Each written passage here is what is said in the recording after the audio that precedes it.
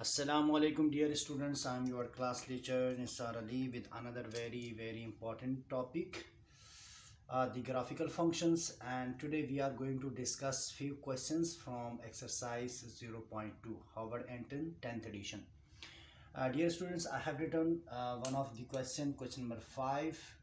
Y is equal to minus 2 times x plus 1 whole square minus 3. To develop the graphical form of this function, dear students, first we have to understand the nature of this function. As we can see, the independent variable possesses the power 2, means it has the quadratic form of the function. So we know what is the graphical form of any quadratic form of the function. Simply हम कह सकते हैं कि हमारे पास ये एक parabolic shape graphical form develop होगी। तो अब हम ये देखेंगे यहाँ पर कि हमारे पास जो कांस्टेंट्स हैं इनका यहाँ पर क्या फैक्टर है, क्या इनका यूज़ है, हमने उसको ग्राफिकल फॉर्म में किस तरह से देखना है। तो डियर स्टूडेंट्स, जब भी हम किसी भी पैराबोलिक फंक्शन की ग्राफ डेवलप करते हैं तो सबसे इम्पॉर्टेंट चीज़ होता है उसकी वर्टेक्स डिफाइन करना कि कहाँ पर इसका वर्टेक्स डेवलप होगा। वर्टेक्स डेवलप होता है तो उसके बाद फिर हम इसकी जो कैरेक्टरिस्टिक्स हैं उसके अकॉर्डिंग्स हम क्या करते हैं, उसकी ग्राफिकल फॉर्म डेवलप करते हैं। तो क्या मतलब इन बातों का, तो डियर स्टूडेंट्स देखिएगा यहाँ पर एक कांस्टेंट हमारे पास -2 टाइम्स यहाँ से मल्टीप्लाई हो रहा है। तो यहाँ पर देखिएगा ये जितना भी कोफिशिएंट हमारे पास क्वाड्रेटिक टर्म का बड़ा होगा उतनी ही आपके पास एक्स एक्सिस से ये स्ट्रेच करेगा और वाई एक्सिस पर क्या करेगा, ये स्क्वीज़ करेगा या यहाँ पर ये कंप्रेस करेगा, यानी स्टीपर फॉर्म इसकी बढ़ती जाएगी जो जो कांस्टेंट बढ़ेगा। और यहाँ पर देखिएगा आपके पास एक सप्लीमेंट या एक एडिशनल कांस्टेंट भी मौजूद है। तो डियर स्टूडेंट्स, हम कहेंगे कि जब भी हमारे पास किसी भी पैराबोलिक फंक्शन के अंदर, किसी भी अलजेब्रिक फंक्शन के अंदर एक प्योर कांस्टेंट होगा तो उसकी जो हमारे पास शिफ्टिंग होगी या ट्रांसलेशन होगा वो हमेशा वाई एक्सिस पर होगा। तो जब भी हमारे पास सप्लीमेंट होगा या हमारे पास एडिशनल पार्ट जिसको हम कहेंगे इस 3 को, ये हमेशा वाई एक्सिस पर ट्रांसलेट करेगा। तो वाई एक्सिस पर ट्रांसलेट करने का मतलब ये है कि ये क्योंकि यहाँ पर -3 लिखा हुआ है तो ये -3 units down the x axis ये वाई एक्सिस पर ट्रांसलेट करेगा, पहली बात। दूसरी बात यहाँ पर देखिएगा कि ये जो हमारे पास x + 1 है, तो ये जो कांस्टेंट +1 है इसका क्या यूसेज होगा, इसको हम किस तरह से एग्जिबिट करेंगे ग्राफ के अंदर। तो डियर स्टूडेंट्स, जो भी कांस्टेंट किसी भी फंक्शन का पार्ट होगा, यहाँ पर ये जो +1 है this is the part of this function, क्योंकि ये +1 x के साथ है और ये पूरे के ऊपर स्क्वायर है, तो ये जो फंक्शन की नेचर डिफाइन कर रहा है उसके अंदर इस 1 का पार्ट है। तो हम कहेंगे this constant is the part of the function. तो जो भी constant part of the function होगा वो हमेशा एक्स एक्सिस पर ट्रांसलेट करेगा, ठीक है स्टूडेंट्स, और एक्स एक्सिस पर ट्रांसलेट करेगा। लेकिन यहाँ पर देखिएगा इसके साथ +1 लिखा हुआ है, प्लस लिखा हुआ है।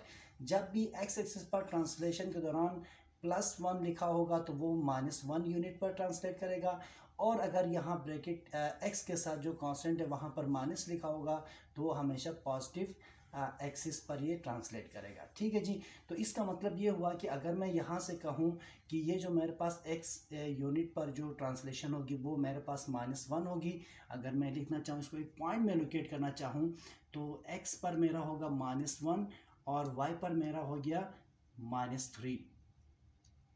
तो ये देखें डियर स्टूडेंट्स, ये हमारा बेसिकली है vertex for this algebraic function. तो अब हम ज़रा देखते हैं इस ग्राफिकल फॉर्म के अंदर। आप देखिएगा यहाँ पर मैंने एक्स और वाई कोऑर्डिनेट यहाँ पर डेवलप किए हैं। ये मेरे पास पॉजिटिव एक्स एक्सिस है, ये मेरे पास पॉजिटिव वाई एक्सिस है, ये मेरे पास नेगेटिव एक्स एक्सिस है, ये मेरे पास नेगेटिव वाई एक्सिस, ये हमारे पास इसका ओरिजिन आ गया। अब हम कुछ स्केल देते हैं यहाँ पर +1 +1 +2 +3 +4 +5 +6 and +1 +2 +3 +4 +5 +6 -1 -2 -3 -4 -5 -6 -1 -2 -3 -4 -5 -6। तो डियर स्टूडेंट्स, हमने -6 तक देखिएगा आइटर साइड पर हमने एक स्केलिंग दी है। अब हम क्या करते हैं, जो हमने स्केलिंग्स डिफाइन की हैं इसके अंदर हम इस वर्टेक्स को, जो हमने पॉइंट यहाँ से इस अलजेब्रिक फंक्शन से डेवलप किया है, इसको हम लोकेट कराते हैं। तो ये देखिएगा -1 कहाँ पर होना चाहिए, हमारे पास ये रहे -1 एक्स एक्सिस पर, और -3 का मतलब ये है कि हमें जाना पड़ेगा below the x axis 3 units. -1 -2 -3 यहाँ पर है। तो डियर स्टूडेंट्स देखिएगा हम क्या करेंगे, इन दोनों पॉइंट्स का कॉमन पॉइंट हम निकालते हैं। तो ये देखिए -1 से यहाँ से मैं इमेजनरी लाइन बना रहा हूँ और ये -3 पर इन इमेजनरी लाइन से मैं मीट करवा रहा हूँ। तो मेरे पास देखिएगा this is what the vertex for this given algebraic function. तो देखेंगे डियर स्टूडेंट्स ये हमारे पास क्या बनेगा, एक पैराबोलिक शेप बनेगा। लेकिन पैराबोलिक शेप बनने से पहले अब हमें देखना पड़ेगा कि हमारे पास जो क्वाड्रेटिक टर्म है इसका जो हमारे पास सिंबल है वो क्या होगा। तो डियर यहाँ पर देखिएगा ये -2 टाइम्स पूरे इस quadri form of the function के साथ मल्टीप्लाई हो रहा है। तो जो ही इसको एक्सपेंड करने के बाद -2 से मल्टीप्लाई करेंगे तो ये जो एक्स स्क्वायर वाली टर्म होगी ये क्या होगी, -2 टाइम्स एक्स स्क्वायर हो जाएगी। मीन्स कि क्वाड्रिक टर्म का जो कोफिशिएंट होगा वो नेगेटिव होगा। तो जब भी कोफिशिएंट टर्म क्वाड्रेटिक टर्म का जो कोफिशिएंट है नेगेटिव होगा तो पैराबोलिक जो हमारे पास ग्राफिकल फॉर्म डेवलप होगी उसकी जो पैराबोलिक शेप होगी वो डाउनवर्ड ओपन होगी। ठीक है जी। तो यहाँ से देखिए इस वर्टेक्स से सिंपली हमारे पास जो इसका ग्राफ बनेगा वो सिंपली हमारे पास इस तरह से बनेगा, डाउनवर्ड ओपन। ये लीजिए dear students, this is what the graph of this given function. तो यहाँ पर देखिएगा मैं एक्सिस ऑफ सिमेट्री भी डिफाइन कर रहा हूँ, AOS जिसको हमने नाम दिया था एक्सिस ऑफ सिमेट्री।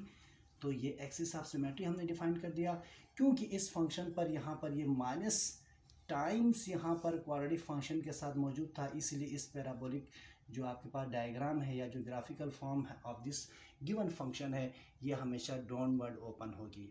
तो dear students that is what the graph of this given parabolic function. Okay, let's come to the next one. Question number 6 देखिएगा, बिल्कुल इसी फैमिली का एक और क्वेश्चन है, लेकिन यहाँ पर देखिएगा कि यहाँ पर 1/2 टाइम्स और यहाँ पर ये स्क्वायर भी मौजूद है, 1/2 times x-3 whole square plus 2। तो डियर स्टूडेंट्स यहाँ पर देखिएगा यहाँ पर आपके पास जो कोफिशिएंट है वो 1/2 है और ये पॉजिटिव है। तो जो पैराबोलिक शेप बनेगी वो अपवर्ड ओपन होगी डेफिनेटली। और 1/2 का मतलब है कोफिशिएंट को हम डिक्रीज कर रहे हैं, इसका मतलब ये है कि हमारे पास जो पैराबोला बनेगा वो एक्स एक्सिस पर थोड़ा सा क्या करेगा, कंप्रेस होगा और वाई एक्सिस से ज़्यादा स्ट्रेच करेगा क्योंकि हमने कोफिशिएंट को डिक्रीज किया है। ठीक है जी। और एक बार फिर देखें वहीं बिल्कुल कंसेप्ट कि यहाँ पर हम देखते हैं कि आपके पास एक +2 मौजूद है। तो जो प्योर कांस्टेंट है वो हमेशा वाई एक्सिस पर ट्रांसलेट करेगा और जो भी इसके साथ सिंबल होगा वहीं उसकी उतनी यूनिट्स क्या करेगा, वो ट्रांसलेट करेगा, मूव करेगा। तो यहाँ पर +2 है तो ये +2 यूनिट्स वाई एक्सिस पर ये क्या करेगा, ट्रांसलेट करेगा पॉजिटिव वाई एक्सिस पर। और यहाँ पर देखिए स्टूडेंट्स कि x-3 लिखा हुआ है, ये जो -3 है ना this is the part of the function. तो ये हमेशा कहाँ पर ट्रांसलेट करेगा, ये x एक्सिस पर ट्रांसलेट करेगा। जैसे कि हमने पहले डिस्कस किया कि अगर यहाँ पर नेगेटिव है तो ये पॉजिटिव x एक्सिस पर जाएगा और इस वाले क्वेश्चन में देखें यहाँ पर ये पॉजिटिव था तो ये नेगेटिव x एक्सिस पर हमारे पास क्या हुआ था, ये ट्रांसलेट हुआ था, यहाँ पर शिफ्ट हुआ था ये। तो यहाँ पर ये -3 मौजूद है, इसका मतलब है ये पॉजिटिव 3x एक्सिस पर हमारे पास यानी पॉजिटिव 3 यूनिट्स x पर ये क्या करेगा, ट्रांसलेट करेगा। तो अगर मैं इस फंक्शन के लिए अगर आपसे कहूँ कि इसका आप वर्टेक्स डेवलप करें तो वर्टेक्स क्या होना चाहिए, द x इज +3 और y हमारे पास क्या होना चाहिए, +2। तो that is what the vertex. तो डियर स्टूडेंट्स अब हम क्या करते हैं कि हम इस वर्टेक्स को डिफाइन करते हैं सबसे पहले। तो ये लीजिए x एक्सिस और y एक्सिस हमारे पास ऑलरेडी यहाँ पर डेवलप्ड हैं, x नेगेटिव और ये y नेगेटिव, ये हमारे पास ओरिजिन होगा। तो अब हम यहाँ से कुछ स्केल देते हैं 1 2 3, +1 +2 +3, -1 -2 -3, -1 -2 -3। तो डियर स्टूडेंट्स अब हमारे पास जो वर्टेक्स है, जो पॉइंट जहाँ पर मौजूद है दैट इज 3,2। तो 3 मेरे पास x एक्सिस पर ये देखिएगा यहाँ पर होगा और 2 मेरे पास y एक्सिस पर यहाँ पर होगा। तो इन दोनों का अब हम क्या करते हैं, कॉमन पॉइंट लोकेट करते हैं और ये जो दोनों का कॉमन इंटरसेक्टिंग पॉइंट होगा that will be the vertex. तो ये लीजिए student this is what the vertex और ये वर्टेक्स हमारे पास है डियर स्टूडेंट्स 3,2। तो देखिएगा अब थ्री कम वर्टेक्स हमारे पास आ गया और सिंपली हमने इस गिवन अलजेब्रिक फंक्शन की नेचर हमने पहचान ली है, दैट इज दी पैराबोलिक या क्वाड्रेटिक और दी पोलिनोमियल ऑफ डिग्री 2। तो ये देखें अब ये क्योंकि आपके पास जो क्वाड्रेटिक फंक्शन है, sorry quadratic function, yes quadratic, आपके पास जो टर्म होगी उसके साथ जो कोफिशिएंट होगा वो पॉजिटिव होगा, तो डेफिनेटली ये अपवर्ड ओपन होगा। तो डियर स्टूडेंट्स ये किस तरह से होगा, सिंपल ये इस तरह से एक अपवर्ड ओपन पैराबोला हमारे पास बनेगा and this is what the axis of symmetry, AOS, axis of symmetry. Thank you so much.